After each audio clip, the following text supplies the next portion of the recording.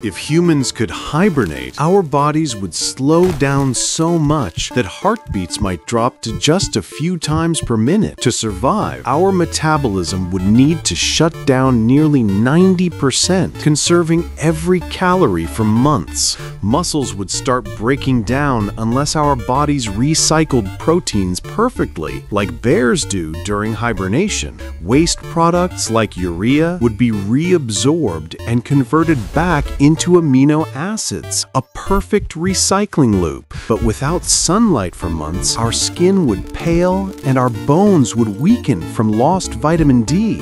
When we finally awaken, our senses would overload. The light, the sound, the rush of oxygen flooding every cell. For bears, it's survival, but for us, it would be an escape from everything that makes us human.